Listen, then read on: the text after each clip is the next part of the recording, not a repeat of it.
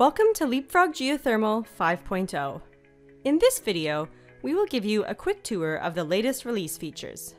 Leapfrog Geothermal 5.0 represents a huge development investment, securing Leapfrog's ongoing status as our core solution and bringing you powerful flexibility, adaptability, and scalability to meet your emerging data challenges.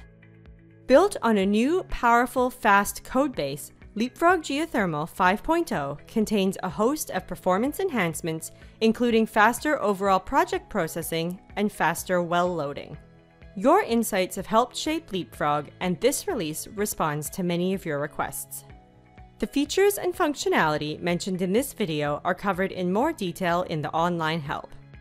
Let's take a look now at the new features in Leapfrog Geothermal 5.0.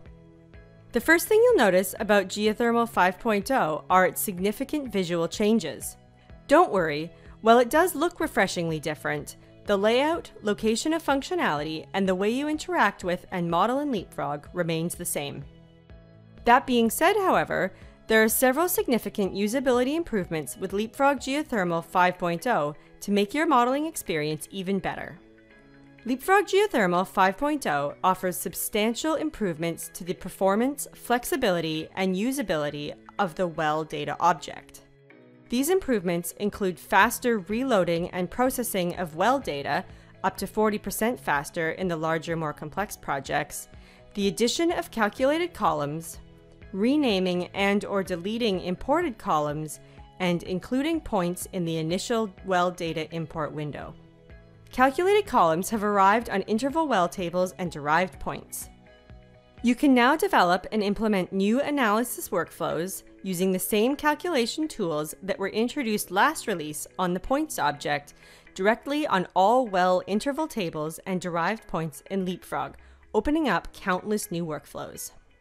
Create numeric and category variables and access metadata including hole ID, from, to, interval length, and interval midpoint XYZ coordinates. Please note, the existing functionality of query filters on well data tables remains the same, with the added advantage that output columns from calculations are now also available to filter. Leapfrog Geothermal 5.0 now grants you the flexibility to delete imported columns that aren't actually needed. While only importing the data columns you're using for modeling will still allow for better performance, you are now able to delete that pesky additional column you accidentally imported that one time. This applies to all imported well tables as well as merged tables and upscaled tables. To ensure you don't inadvertently delete a critical column, a Confirm Delete dialog box will show you all the downstream objects affected, and all downstream filters and calculations that require adjustment will be flagged for your attention. In addition to deleting columns, it is now also possible to rename columns in a variety of imported tables, including location and interval tables, downhole points, downhole structures, lineations, planar structures, and GIS data. Changes made will flow down the project tree. Just like when you delete a column, any downstream filters and calculations that require adjustment will be flagged for your attention. With Leapfrog Geothermal 5.0, importing downhole data is more efficient as downhole points can now be added to the initial import window. Improved handling of imported meshes in Leapfrog Geothermal 5.0 now allows you to utilize more imported meshes, including non-manifold meshes, in your downstream processes. The mesh handling improvements are twofold. First, we have improved our classification and visualization of error types detected in imported meshes. In addition to the existing self-intersections object, two new error types can now be displayed as separate objects in the scene. Border edges, which highlight any holes in a mesh, are shown as closed polylines, and non-manifold edges are shown as polylines. A non-manifold edge is an edge on which more than two triangles meet.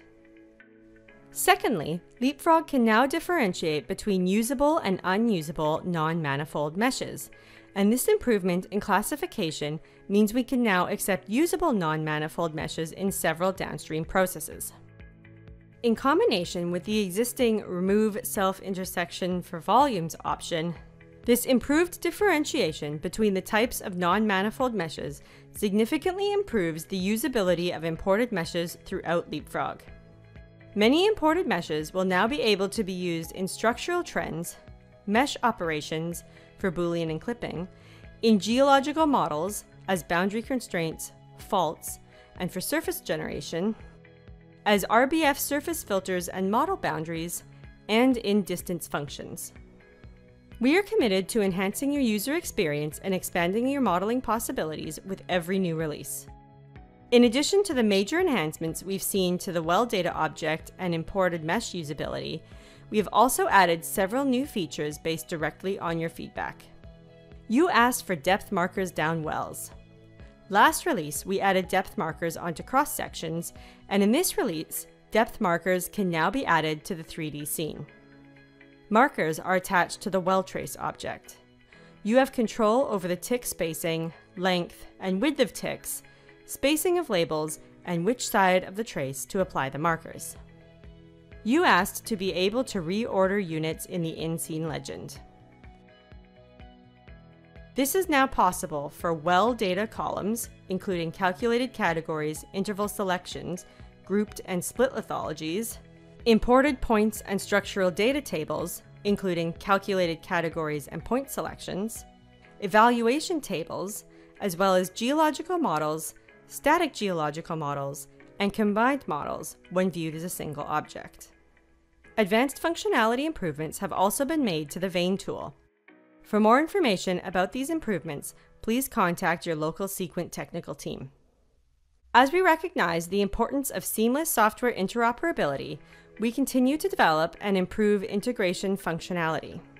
You can now use OMF to easily import 2D and 3D geophysical grids and associated color maps from Oasis Montage, along with OM geosurfaces. Those of you using Secret Central will now discover significant enhancements in the ability to work collaboratively across projects.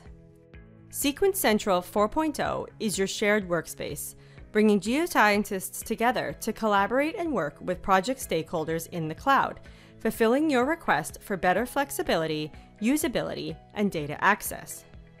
To ensure that more centrally stored data is available for sharing, we continue to increase the range and number of objects you can publish to Central. The latest additions include well traces and structural lineations.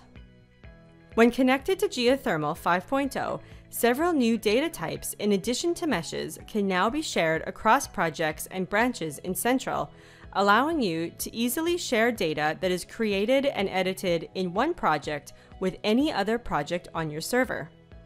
As of this release, entire geological models, including refined models and combined models, can be imported and reloaded from Central and used downstream without any issues or long processing times. Included in the imported GM are the legend and associated colors, boundary, fault system, geometries for surface chronology, and output volumes. An overlay on the project tree icon will inform you when the imported GM is out of date, providing you with the option to reload from latest on branch or from the project history. Other data types that can now be imported into Central projects include planar structural data, point sets, and polylines.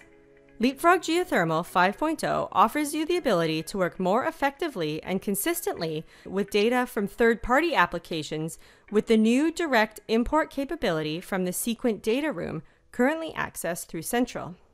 Drilling data, including location, survey, interval tables, and downhole points and screens, can now be imported directly into Leapfrog from the Sequent data room, providing you with the confidence that everyone in the team has access to and is using the latest correct data.